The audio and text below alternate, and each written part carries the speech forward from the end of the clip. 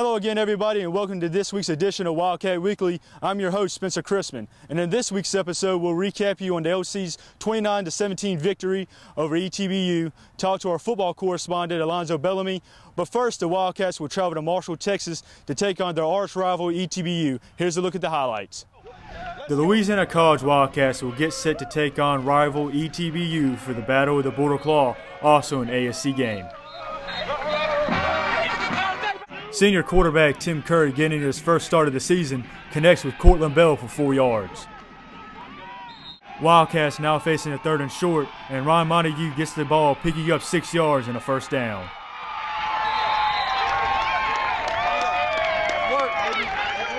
First down, and Curry's first pass attempt will be to Montague, who picks up 10 yards and another LC first down. Facing another 3rd down for the Wildcats after a 2-yard loss and an incomplete pass, Curry connects with DeMario Parker but loses a yard.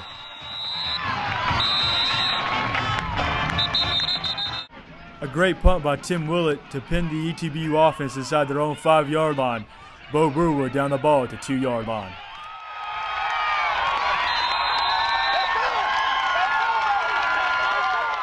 ETBU's first drive deep in their own territory, and Trey Darrow will pick up 2 yards before being stopped by Justin Williams. 3rd and 8, and Seth Hubert's pass will be intercepted by Shaquille Lewis, his 3rd interception on the season, putting the Wildcat offense in good field position.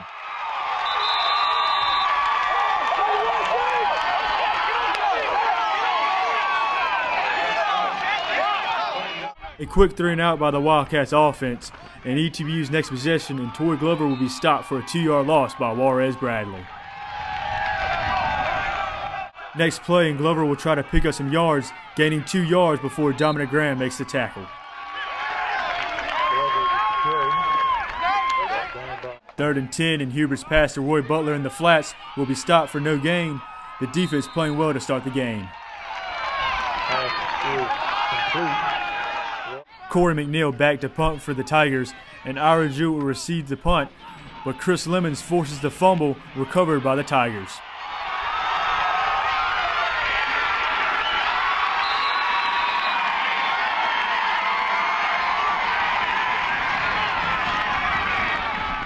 Wildcat defense back on the field, and John Gable will pick up 6 yards before Phil Ford makes the tackle. 3rd and short, and Huber will try to throw, but his pass will be nearly intercepted by Nate Jansen. Defense comes up huge, forcing the Tigers to punt. Wildcat offense looking to get going, but Montague will lose 5 yards on the carry. 2nd and long now for the Wildcats, and Curry will find Montague, who only picks up a yard.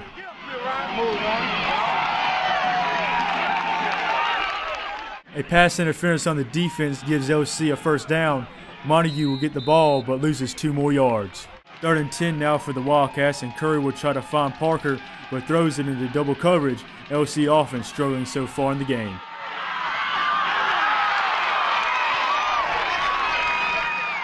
Third and 14 now for ETBU, and Huber will take it himself, picking up 14 yards. Flag on the play on Reggie Calhoun for a questionable personal foul.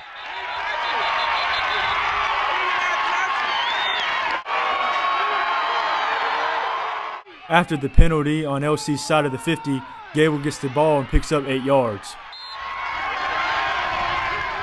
Tigers continuing with the ground attack, and Gable gets the ball and picks up another 7 yards. 3rd and short, and Hubert finds Hayden Thomas for 19 yards and a first down. ETBU now in the red zone. Later in the drive, 3rd and goal, and Huber connects with Kwame Spikes for an 8-yard touchdown. ETBU leads LC 7-0 late in the first quarter. Wildcats will look to get the offense started, and Montague will get the ball and picks up 4 yards. Start of the second quarter, and Curry will look for Parker down the sideline, but Dominic Baylor will intercept him.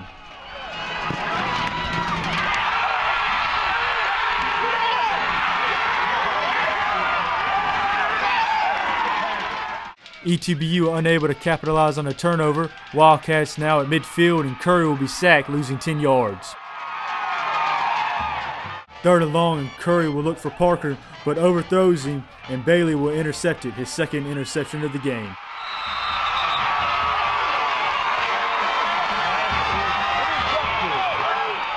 ETBU with another chance to extend their lead, and Chris Lemons on the carry will be tackled for no gain but loses the football. ETBU recovers. Third and long, and Huber will look to throw, but Ford will pressure him, resulting in an incompletion.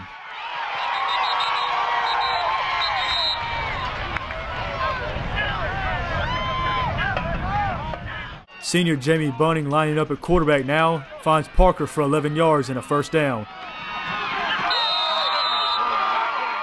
Offense mixing it up now, and Montague will get the carry and picks up 6 yards.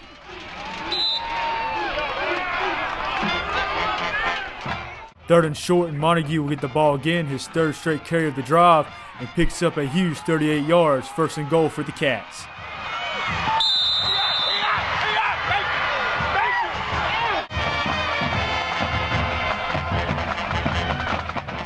Second and goal now for the Cats, and Bunning will look for Bell in the end zone, but his pass will be broken up. Third and goal, and Bunning will look to throw, but will be sacked, setting up a field goal attempt for the Wildcats.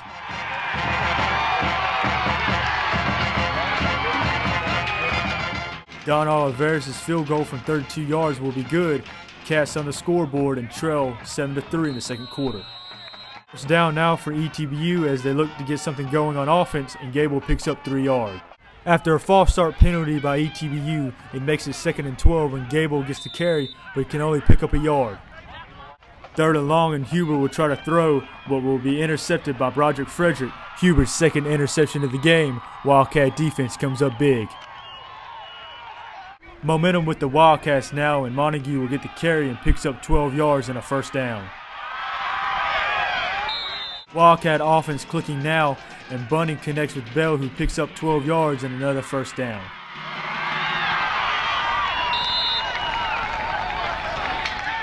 Third and 9, and Bunning will find his favorite target in Kyle Gallion for 10 yards and a touchdown. Gallion's third touchdown on the season. Wildcats on top, 10-7 late in the second quarter.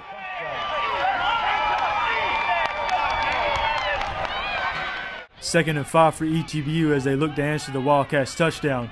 Huber's pass will be broken up by Lewis and Richard Logan. Third down, and Huber will look to throw, but the Wildcat rush would be too much as Graham comes up with the sack. Wildcat defense playing well in the first half. After a punt by ETBU, Wildcats will look to extend their lead, and Bunning will try to throw to Parker as it is nearly intercepted, but Parker makes a heads-up play, knocking the football loose. Second and 10, and Bunning will find Gallion for 11 yards and a first down, setting up another field goal attempt. Oliveras will come on for his second field goal attempt of the half. A 35-yard field goal would be good. Wildcats lead 13-7 going into halftime. Start of the third quarter, and Huber will connect with Spikes for 10 yards. Logan on the tackle.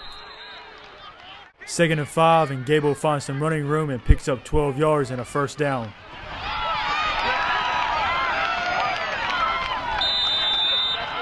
First down, and Huber will find Denbo, who picks up 9 yards before being forced out of bounds by Reggie Calhoun.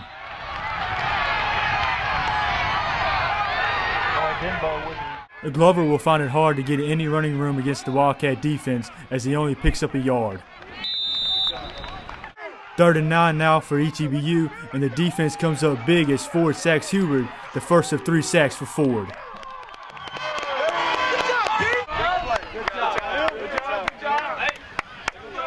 Wildcats deep in their own territory, and Bunning connects with Parker, but will fumble and will be recovered by ETBU.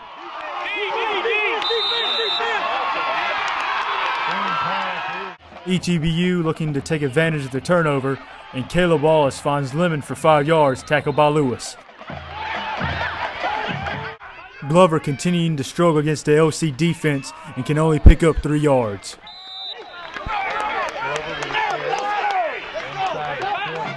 ETBU will try to take the lead as Huber looks for Denbo in the end zone, but Calhoun makes a great play breaking it up. ETBU will have to kick a field goal. McNeil makes a 37-yarder. ETBU trails LC 13-10 early in the third. Wildcats looking to extend their lead, and Bunning hands off to Bell on the reverse as he picks up 11 yards. Wildcats will later have to punt in the drop. ETBU will look to take the lead as Gable gets the call and he picks up 11 yards. Second and short, and Thomas will get the carry and will be stopped for a 2-yard loss by Ford as he continues his big day. Hubert will look to throw on third down, but Calhoun breaks it up, ETBU finding it hard to get any yards against the defense. Wildcats will go to the ground game on this possession as Montague picks up 21 yards.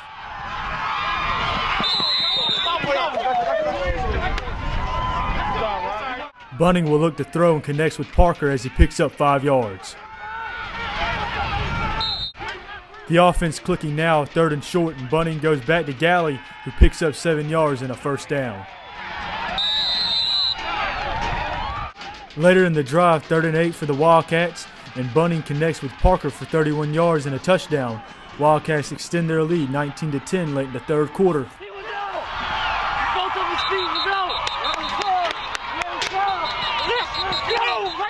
The Tigers will try and answer the Wildcats touchdown as Huber connects with Denbo for 14 yards, tackled by Calhoun. A bad snap by ETBU, and Gable picks up the ball and will be tackled by a host of LC defenders, loss of 11 yards.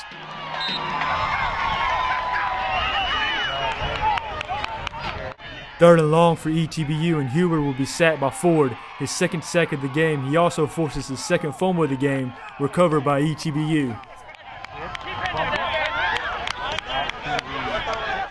Start of the fourth quarter, and Bunning will connect with Parker for 22 yards and a first down, putting the Cats in the red zone.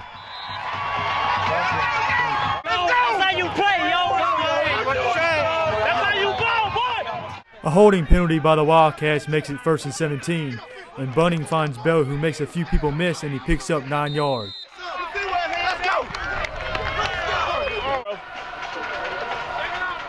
Wildcats facing a 4th and 5 now, and Bunning finds his favorite target in Gallion, who makes a sliding catch for the first down. Second and goal now for the Wildcats, and Bunning will find Bell again, who picks up 7 yards. Oliveras will come on for his third attempt and converts from 25 yards, Cats up 22-10 early in the fourth quarter. The Tigers looking to find any kind of offense, and Hubert finds Chad Bowers and picks up 28 yards and a first down.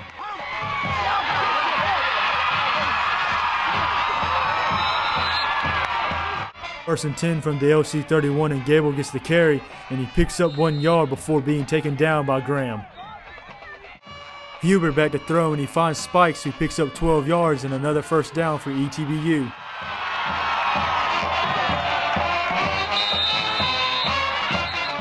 Gable and the Tigers offense finding it hard to get any running room on the ground as he picks up 2 yards.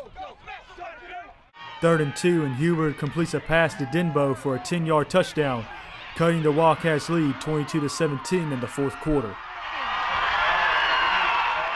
Bunning and the Wildcats offense will have trouble getting any yards on the next possession. Here on 3rd down, Bunning will be sacked, forcing the Wildcats to punt. ETBU with a big chance here to take the lead, and Gable can only find a yard against the defense. 3rd and 9, and Hubert will be sacked by Otis Chapman and Preston Tebow. Defense comes up huge again.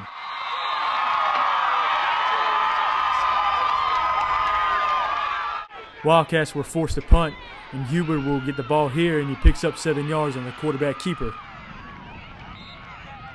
3rd and 5, and Hubert will find Lemon for the first down as he picks up 5 yards.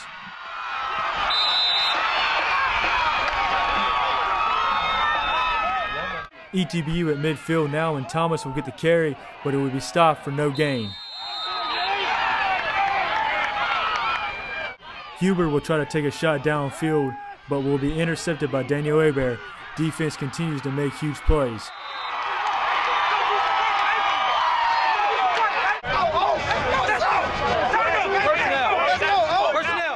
Ball back with the Wildcats, and facing another 3rd down, Bunning finds Gallion for 21 yards and a first down.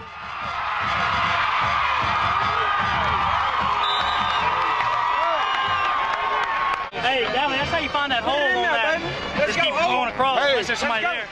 Second down here, and Montague will get the call, and he picks up 7 yards and a huge first down for the Wildcats. Wildcats staying with the ground game, and Montague gets the carry, and he picks up 31 yards, a huge gain for the Cats offense. After a personal foul penalty, Wildcats closer to the end zone, and Montague gets the call as he picks up 5 yards, just short of the end zone.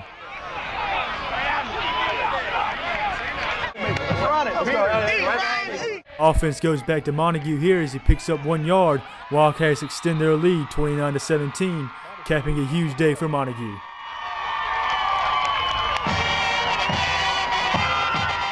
ETBU running out of time here as Hubert finds Tyler Bates for 5 yards. 3rd and 5, and Hubert will look to pass, but will be sacked by Ford again, and Preston Tebow capping a big day for Ford.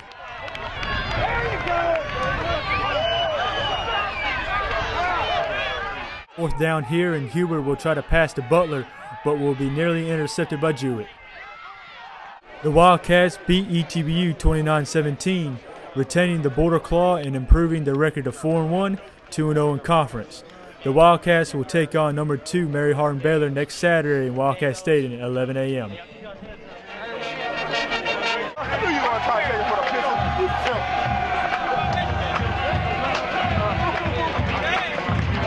Well, I mean, we have 2 great quarterbacks, and it's anybody's game, you know. Tim came out and they were on Tim, and so Jamie came in without missing a beat, and he came in and did his thing, and we completed some passes and got it moving again. Next week it could be the opposite. Either way, I mean, we're a team, and whoever's back there, doesn't really matter. We're gonna win either way.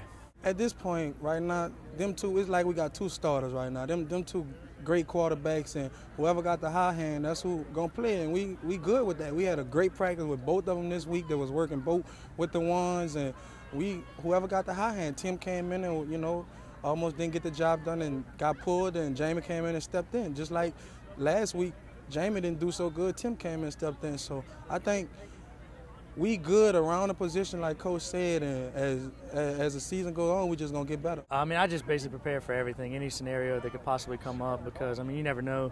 And one thing that I've learned from this is the amount of adversity that God will put you through will never outweigh the outcome.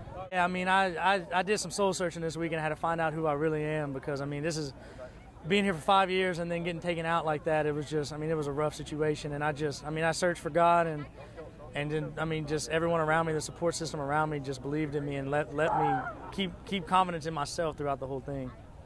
It's tough to have 2 quarterbacks like we have, Jamie and Tim. They both have good fundamentals and everything. Whoever has a hot hand one week, that's who's going to get it. And the competition they have between each other, that really helps in times like this. Tim came out a little slow. Jamie kept his head up. He came in and just did his job. So it's going to help us having 2 quarterbacks throughout the rest of the season. And I think it was a lot better. I mean, our defense was on point today. I mean, the energy was high from the start. So I think this year was it meant more because we actually have a bigger dream. So it meant a little more today. Baylor, big game. You already know this is the road through the championship, through the conference championship. We beat them, and, it's on to the next step. But the magnitude of this game weighs on the conference championship. And we know that we're not going to sugarcoat it. We ain't going to, downplay it. It is what it is. They are the reigning champs. We got to beat them to be the champs. So a hard-fought win by the Wildcats, and a great job, and they retained the Border Claw. And joining us now is our football correspondent, Alonzo Bellamy. Alonzo, for the 2nd straight week, we had a quarterback change, and Jamie Bunny came in and kind of gave a spark, kind of like Tim did last week. Talk about his play and what that does moving forward. Well, I mean, Jamie really did a good job with handling the pressure and the quarterback change from the previous week. I mean, Coach Dunn really complimented him after the game on his poise and his capability to just go out on the field and just give us that spark that we needed to bring the game back into our hands. Right, and now Alonzo, just you have 2 great quarterbacks. Coach Dunn kind of said last week that whoever has a hot hand, it's always good to have 2 good ones. Mm-hmm. Just talk about how what that does for the offense. Well, I mean, it does provide the offense with a lot of flexibility. I mean, if one quarterback is having a rough time, usually the second quarterback is tuning into the game. He's ready to come in and really just take it from there. Right, now Alonzo, the running game was good this week. Ryan had another big day, over 100 yards rushing. Just talk about his play. Yeah, I know if Ryan was here, I know he'd give a lot of credit to the offensive line because the front five that we have, I mean, they're really tough. They get out there and they're really explosive. And they're able to push guys 5-6 yards back and allow Ryan to catch some creases. Right. Now, Alonzo, the defense really played another spectacular game. And just talk about their play throughout the season in that game. I mean, our defense is really our pride and soul right now. I mean, they really helped us with field position a lot. I mean, they forced some 3-and-outs in some very crucial times during the game, and that really gave us a chance to really just get some points on the board and stretch the score out a little.